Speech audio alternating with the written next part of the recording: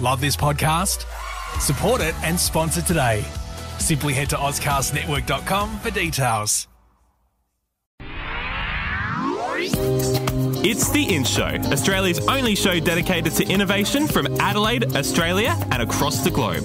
Hi, this is David Grice and Troy Sincock, and once again we're talking about innovators and entrepreneurs, startups, people with great ideas who are making them a reality, and the challenges they've faced along the way. How are you doing, David? Going great, thanks, Troy. You know, this week I went to an incredible world premiere of a movie that was made right here in Adelaide. It seems to be a bit of a theme for me, but it's not really. I don't see that many movies. I went to the Adelaide Film Festival the week before. This just happened to be this week. A couple of guys have documented what's been happening musically in Adelaide over the last 3 years, just off their own back, a passion project, and it's turned into this extraordinary film. What I thought in seeing it was how relatable this is to the discussions we're having with innovators and entrepreneurs, how everyone connected forms a part of the cycle that if they didn't exist, things wouldn't actually occur. And we're seeing this in the discussions we're having about innovators and entrepreneurs all the time, where someone has an idea, but to have that thing become real requires a whole lot of other things to happen. It really is amazing when you do break it down like that and actually see the journey. But also, like you said, the people that influence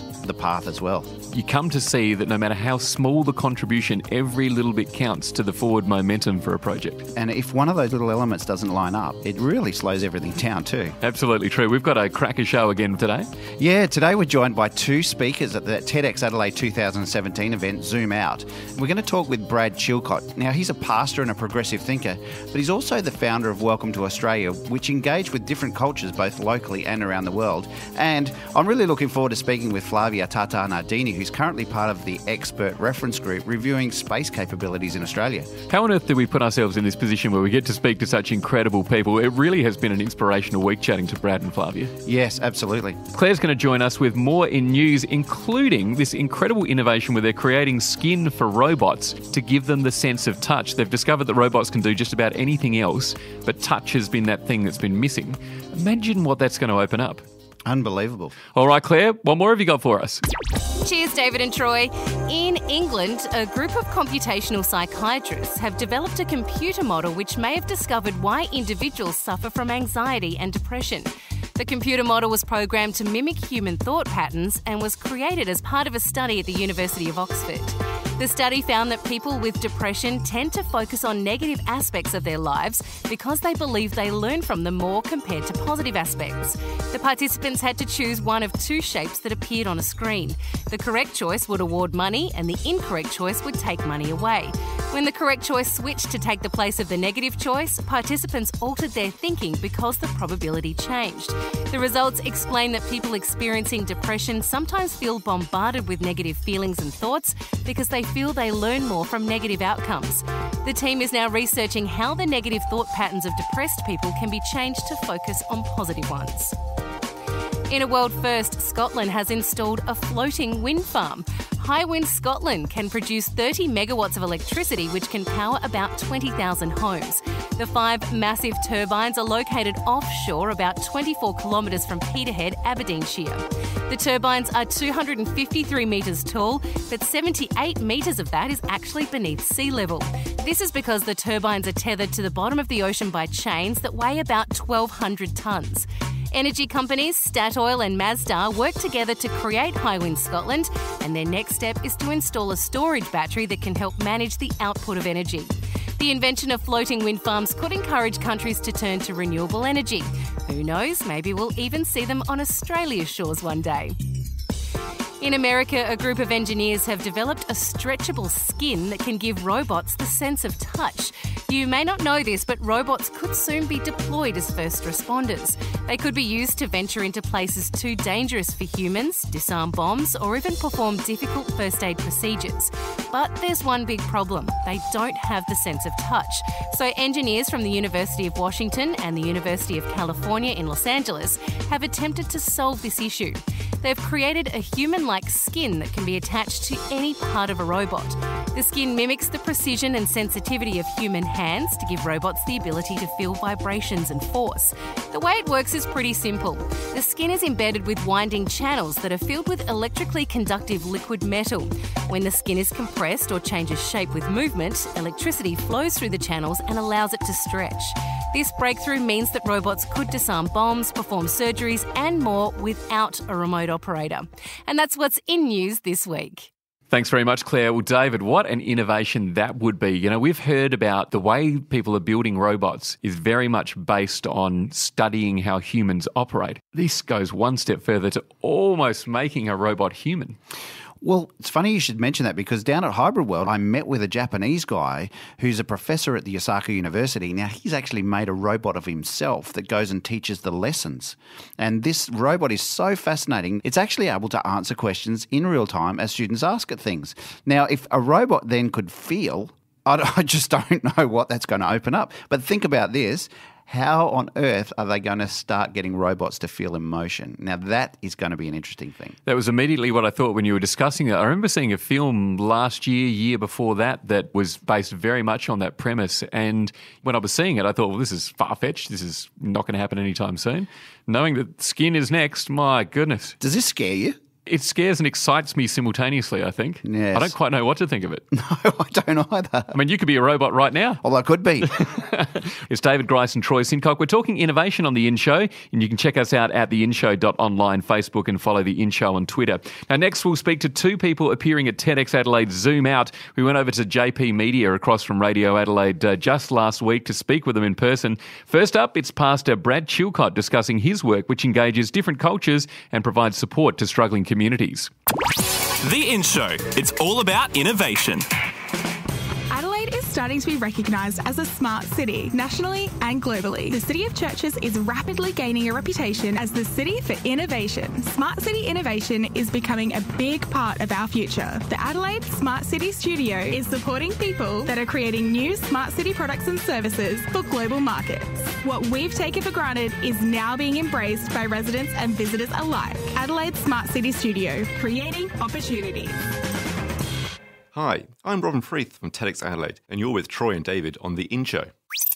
It's David Grice and Troy Sincock, and if you've missed an episode, make sure you subscribe to the In Show podcast on iTunes. In the next 10 minutes, we speak to Flavia Tata Nardini, who's currently part of the expert reference group reviewing space capabilities in Australia.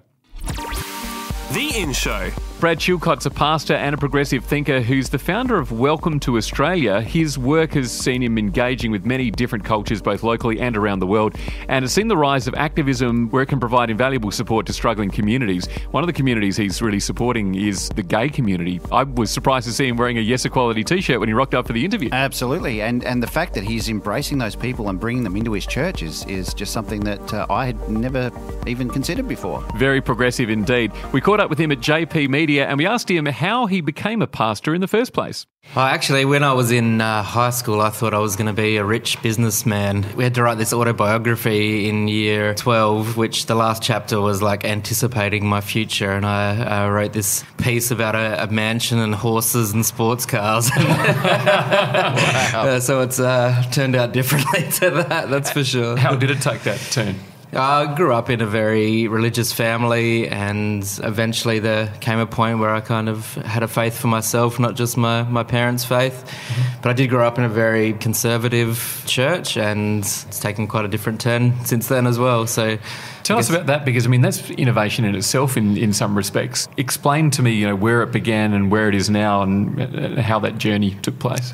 The church I grew up in was called Christian Brethren, the denomination, but we would go to church and women weren't allowed to speak. They had to wear hats to Sunday services, and so we were taught a whole lot of things about the role of men and women in life and in church life and family life. I went through a number of denominations, ended up in the same denomination as Hillsong, which you would have heard of. We pulled our church out of that denomination so that we could include the LGBTIQ community in every aspect of our church life. Tell me, how does a decision like that come about? We'd been inclusive in concept and ideas for a long time. And then one of our worship leaders, we call them, people that kind of lead the music on a Sunday, came out and said she had a girlfriend, and we said, okay, well, the business as usual, like, you're no different than anyone else, we just keep going. But in the church movement we were in, that was a big deal. You've got a leader on stage who's out as a gay person. And so that kind of got the ball rolling, and eventually we kind of formally informed our denomination that we were going to be fully inclusive in that way, and they made the call that meant we needed to leave the denomination or change or leave, basically. And we said, we're standing with our friends, and it's been beautiful. We've been talking a little bit between Troy and I about the church in general, is that it's a wonderful institution, but it struggles to maintain relevance to now. And the fact that you're doing this is actually one of those steps towards continuing to be relevant to a large group of people. What are some of the bigger challenges around, the relevance side of things and getting people into church and getting them engaged in the faith? Well, I think relevance is an interesting word to use as well. Like, you can take that in a number of directions. Like, is the whole point to get as many people in the doors, or is the point actually to live counterculturally in a way that is selfless and others-focused and directed towards, compassion and generosity? It seems the way of thinking that you're applying to the church is very complementary to the other activities you're involved with, like Welcome to Australia. Can you tell me more about that? So Welcome to Australia is a national movement of people that want to see Australia characterised or recognised by the rest of the world as welcoming and inclusive and compassionate, and I guess also experienced in that way by newcomers to Australia, especially for people seeking asylum and refugees.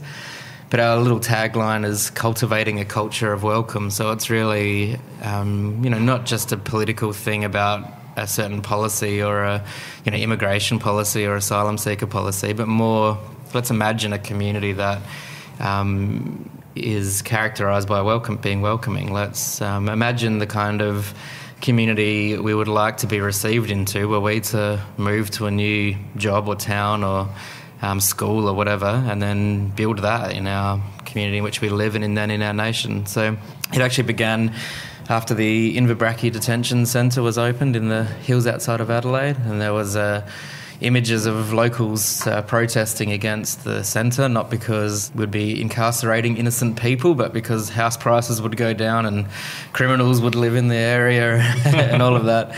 And there was one image on TV with a young lad, about 10 years old, holding up a sign that said, "Sink the boats." And I thought at the time, no matter what you think of or what you think we should do with immigration policy, something's gone drastically wrong when a parent can hand their child that sign and send them out in public with it like it's, like that's okay. And so we wanted to create a positive voice in what was a very toxic debate, one that would call out the best in Australians rather than just add to, I guess, the sense of division and vitriol that was around at the time and continues in different forms today.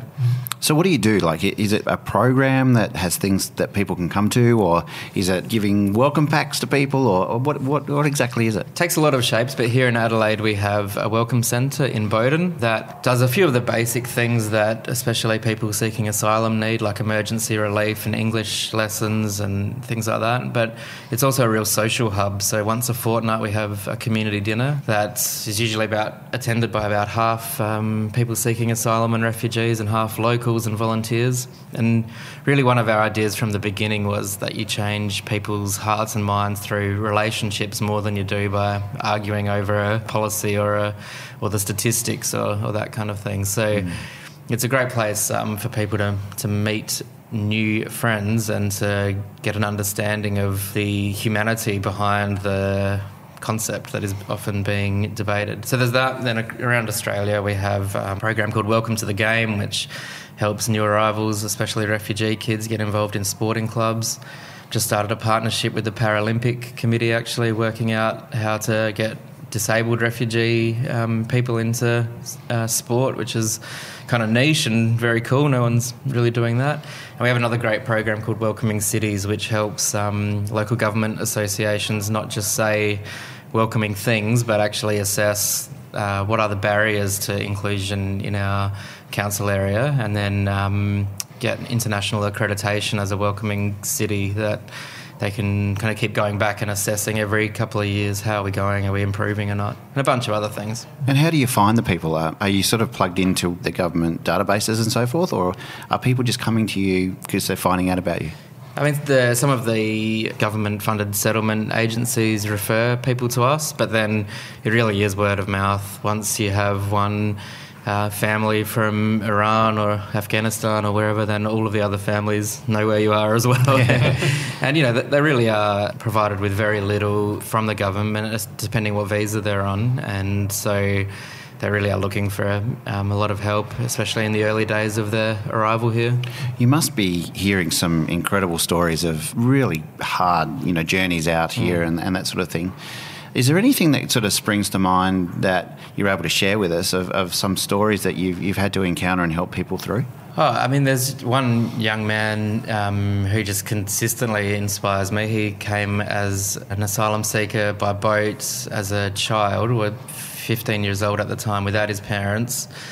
Went through the detention centre process or torture or whatever word you choose to use there, and then ended up living here in the community in Adelaide, and no parents, no support structure except for a case manager who saw every now and then the welcome centre and some other friends. Went to high school and was awarded Vet Student of the Year for South Australia, got an award for community service from his school, and now volunteers at a whole bunch of different organisations, now works at the school supporting other students, studying a double degree at university, and works in a migration agency and is a surf lifesaver.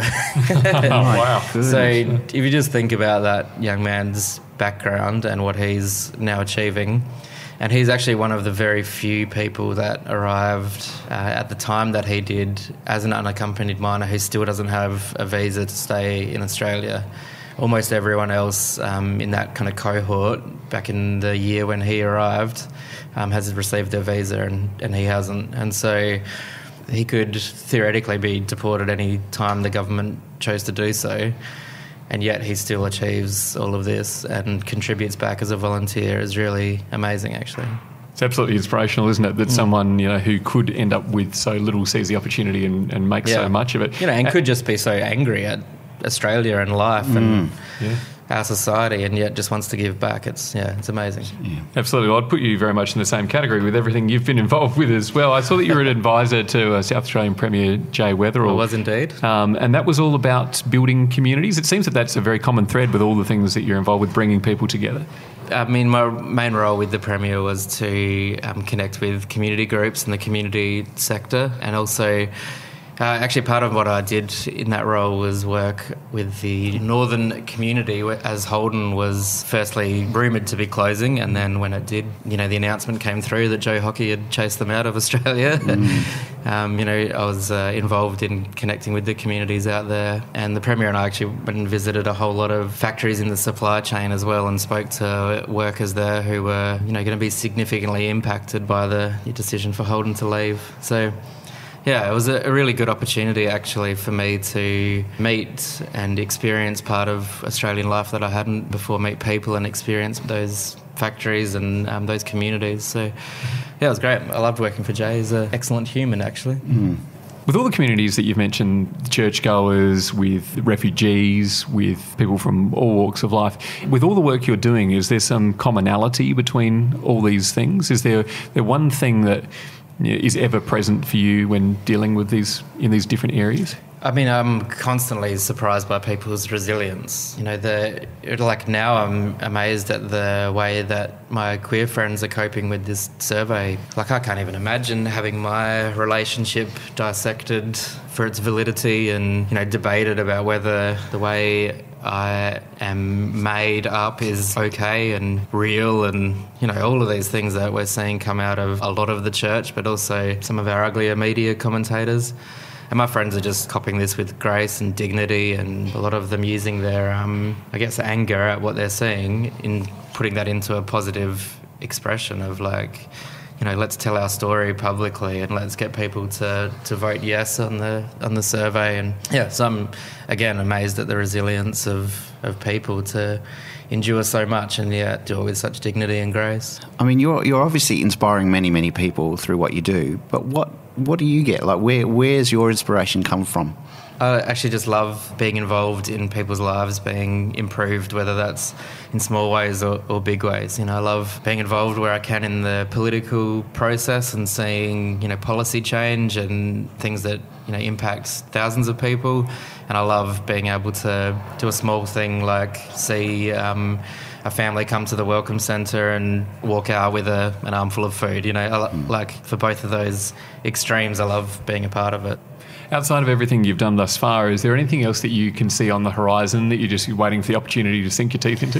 Oh, that's a very good question. I've just started working with Pat McGorry on a project called Australians for Mental Health, which will be a coalition of mental health consumers and carers, basically fighting for better mental health policy from federal and state governments. So that's probably the next big project I'm going to work on.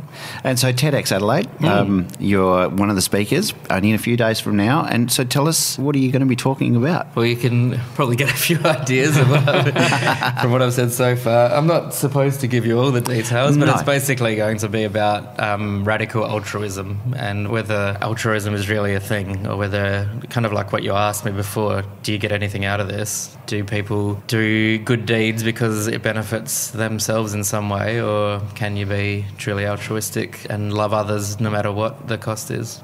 Pastor Brad Chilcott from Welcome to Australia, thanks for joining us on The In Show. Thanks for having me. It was great to be here. It's David Grice and Troy Sincock on The In Show. You can subscribe to iTunes and listen to The In Show podcast for more innovations. While you're there, why don't you give us 5 stars?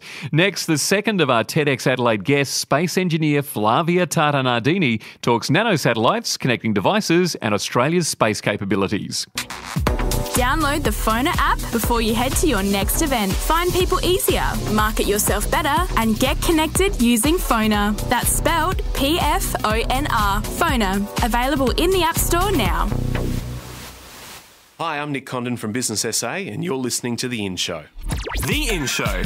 Now, space engineer Flavia Tata Nardini began her career at the European Space Agency. Nanosatellites have been a really big part of her work for a number of years, and in 2015 she co-founded Fleet to solve the issue facing businesses globally over the next decade about how to connect the more than 75 billion connected devices expected to come online over the next decade, but simply and cheaply.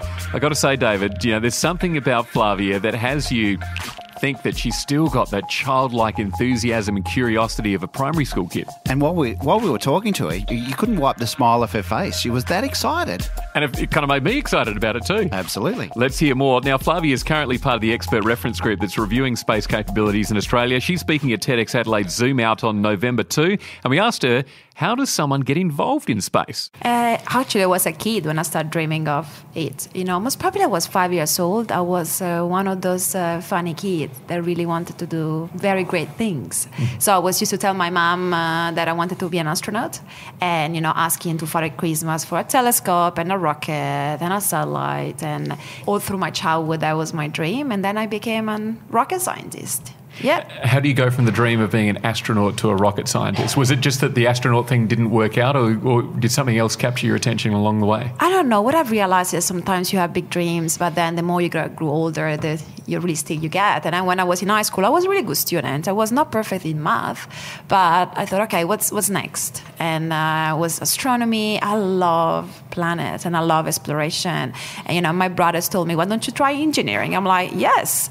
Engineering is really hard. So I studied, aerospace and then space. It's not a lot of space at the beginning, just a lot of physics and math. But then I loved it. And I loved engines. So I became very much specialized in rockets. So tell us about Fleet Space. What are you guys up to? What are you working on? So Fleet started a couple of years ago. I worked many, many years in Europe, and then I came to Australia because of my husband. I met him in Europe, and I really wanted to keep working on what I love. And 4 years ago, Australia was not at the stage it is today. Mm-hmm. So I couldn't find a job, and I had to become an entrepreneur. I really love what I do. So for me, entrepreneurship was some sort of only way. I was stuck in a corner, and I wanted to keep doing what I love. So we founded this company, with my co-founders, with the idea of using these technologies that are called nanosatellites. So very, very small satellites, as big as a shoebox, sometimes even smaller than that. And they're changing completely our access to space. So we founded Fleet 2 years ago in South Australia, in Adelaide. And we said, okay, we want to tackle one of the biggest challenge that we're going to face the next 10 years, how to propel the Internet of Things revolution. So it's a difficult concept. It's the idea of, everything around us will be connected. That, the past 10 years, we have worked to connect us, with smartphone, a tablet. Yeah, for us it's normal, isn't it? No? But it's going to change. And most probably in 10 years, we're not going to have an iPhone anymore. And we're going to have things around us that are going to connect for us. So this is what we do at Fleet. We're deploying 100 satellites called nano satellites to create this internet for every side of this globe to connect things.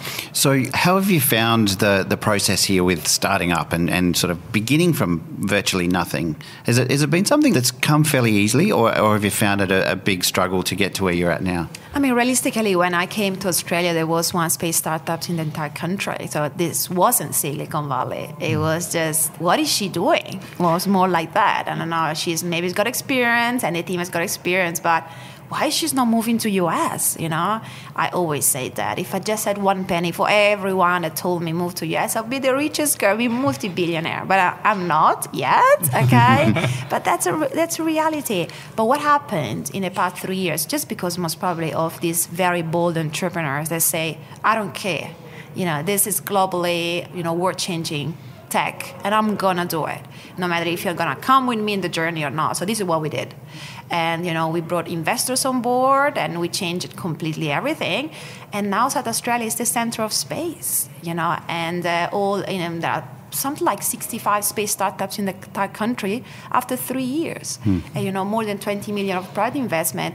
Yeah, this is the new Silicon Valley in 3 years. That's great, isn't it? And from a capital raising point of view, has that been mainly from Australian financiers, or has it been overseas? Yeah, that's fantastic. We raised the 5 million in Series A, and again, there was no hope to find them in Australia, but here we are. We found, some investors were in San Francisco, but mainly, our VC fund and is Blackbird in Sydney, and Mike Cannon-Brooks, that is, one of the most lover of tech, in best co-founders in Australia. So, we are capital raising again. And, there is so much hope that Australia will keep supporting us. It's amazing. Tell me about that point, where you didn't have a job and you were looking to, create something and decided, I'm just going to have to do this for myself. What were the first steps that you took? Interestingly enough, when I came here, I had my first daughter. She is now 4.5. So I was, high-skilled, qualified housewife taking care of a newborn. So it wasn't easy. You need a lot of skills, though, to do that anyway. That is worse and more complicated than rocket science. And no one actually tells you how to do that. No book. Where is the book? Where can I study this? So it was 8 months of raising a little kid. I'm overqualified. There is nothing for me. And should I just find a job in a mining company or do something about it? And then it wasn't easy. It was a lot of thinking, but just a bit of bravery, and there you go. Fantastic. What about in terms of, building the team? Because clearly, you haven't done it alone. How did you get the team together? So it was the co-founders for a long time, and then when we went to Series A and we started the activity in April, so we got our facilities here in Adelaide, but also offices around the world. So we had to grow from 3 people to, almost 20 in like 4 months. And this is family, it's the first part of a company like that, doing some world-changing technologies. But Fleet is the very first space start to raise capital in Australia. So I can see we are the little darling of Australia. And we had 400 CVs in a week. And, wow. Then I could see how much talent is out there, because our universities are great.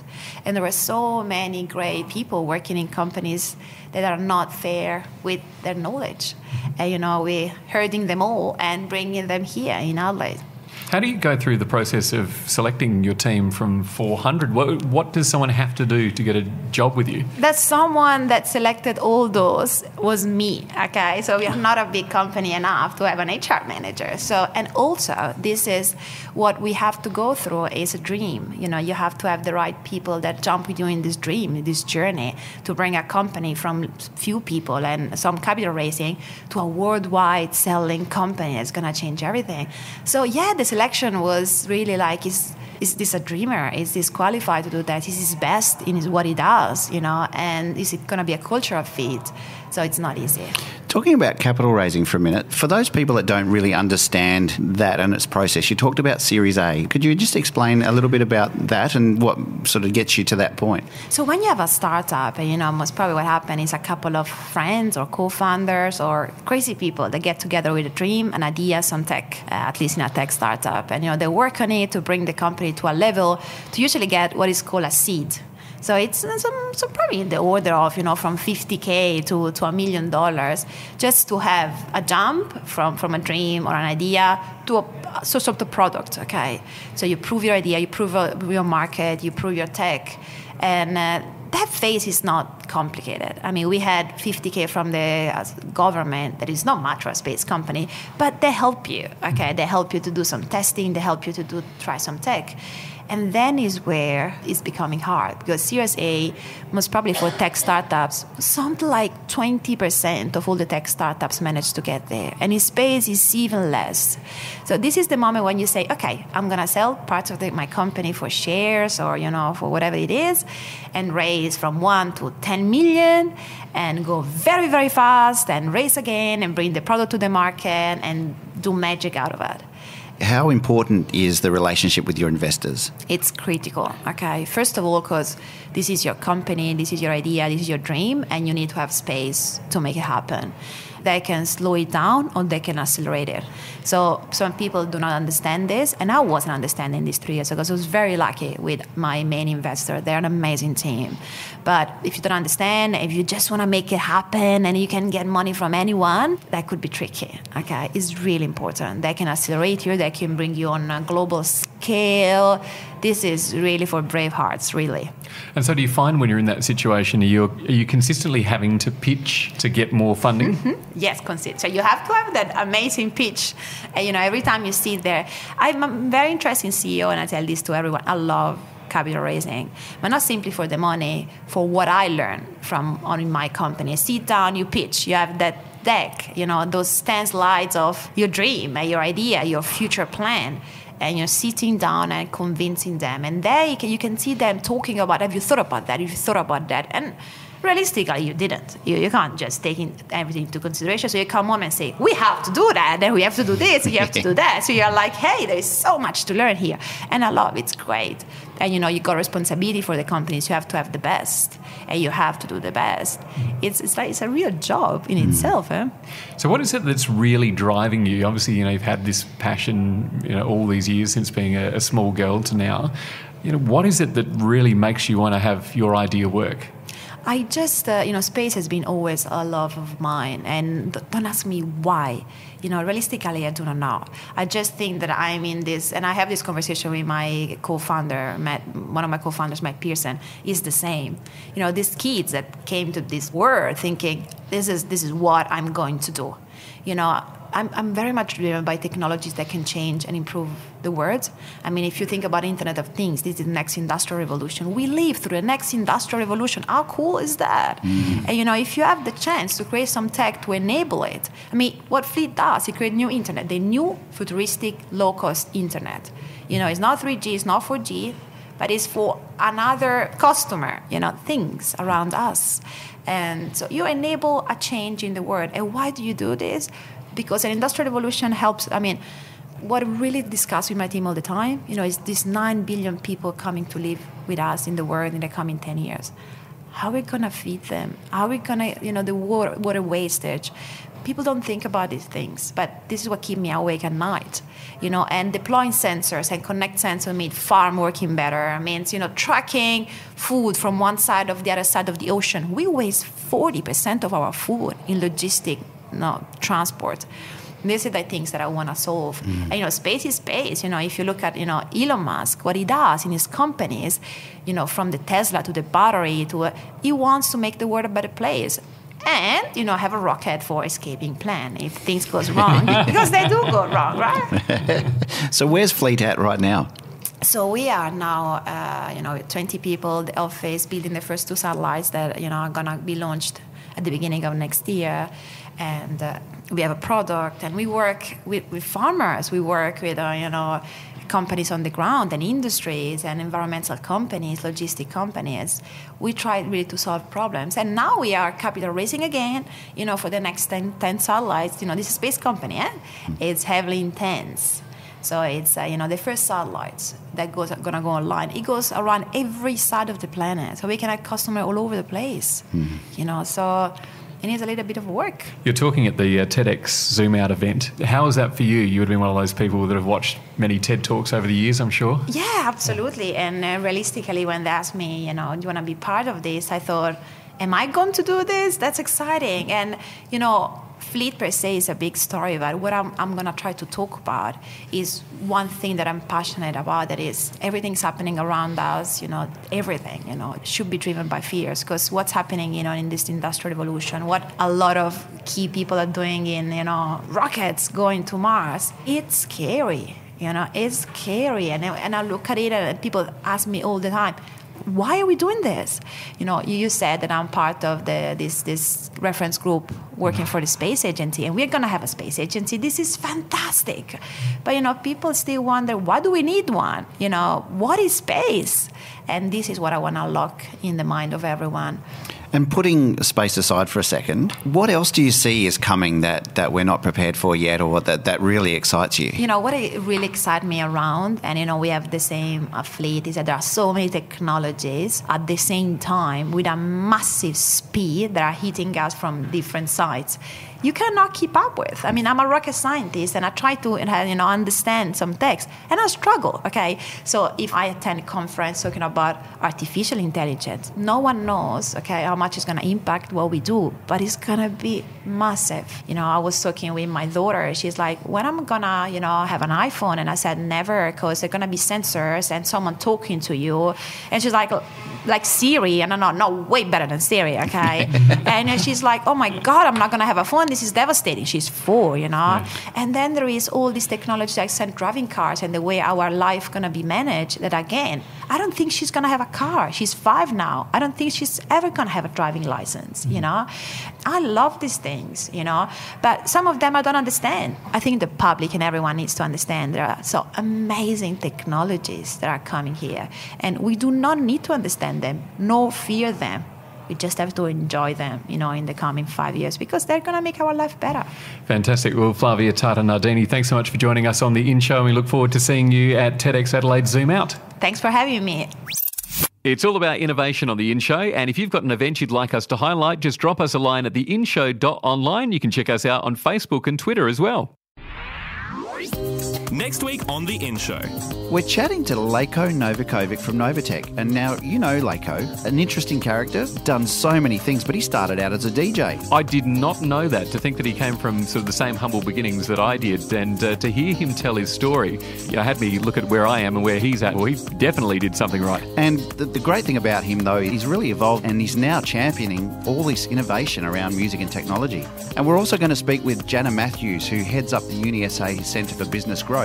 And when she walked in, she told us that she'd had a 3D printed knee, and she was able to walk again in 3 days. That was unbelievable. Had she not mentioned that, I wouldn't have even known. She heads up the UniSA Centre for Business Growth and talks about the growing potential in small to medium-sized businesses. Once again, Claire will have more weird and wonderful innovations from around the world, like the skin we had on robots earlier in this show. You can subscribe to iTunes, listen to our podcast, give us a 5-star rating if you think we're worth it, find out more about this week's guests, and you can share an innovation you're working on, because as we've discovered, there's all sorts of people up to some incredible things, and follow us on Facebook and Twitter as well. Now, before we go, here's Maya Moalam from Sky and Space Global with some advice on turning your crazy ideas into a successful business. We all have crazy ideas. Most of us just think to ourselves, oh yeah, it's a crazy idea, it's nice that I've had it, and you move on with your lives. Some of us think, okay, it's a good idea, maybe I'll try to do something out of it. And out of these people, very few actually succeed. And I think the main reason for failures out of the people who actually try to pursue their dream is understanding your own limitations. Just the fact that you had the best idea in the world for a new technology, that doesn't mean that you know how to build a business model, you know how to run a company, or you know how to talk to investors, or you know how to handle human resources within your business. So one of the most important things is to understand that you do not know everything. You have a great idea, great. Find the partners who will help you realize this dream. One of the very common mistakes entrepreneurs do is they never give up on controlling their business, and they might be the world's best engineers, but the world's lousiest businessmen. The second thing is, we always say pursue your dream. Make sure your dream has some foundation in reality. Ask yourself hard questions. And this is also common when you ask an entrepreneur hard questions on his idea. They think, they're just trying to down-ramp me. They don't want me to succeed. But that's not the case. You should ask yourself the hardest questions to make sure that your idea is viable and it's real. And if you do that, all good. That was The In Show. Subscribe to The In Show podcast on iTunes. Presented by David Grice and Troy Sincock. News by Shannon Chamberlain and Claire Murphy. Music by Zach Grice. Produced by Jason Walker. The In Show. Brought to you by Adelaide Smart City Studio. Love this podcast? Support it and sponsor today. Simply head to AuscastNetwork.com for details.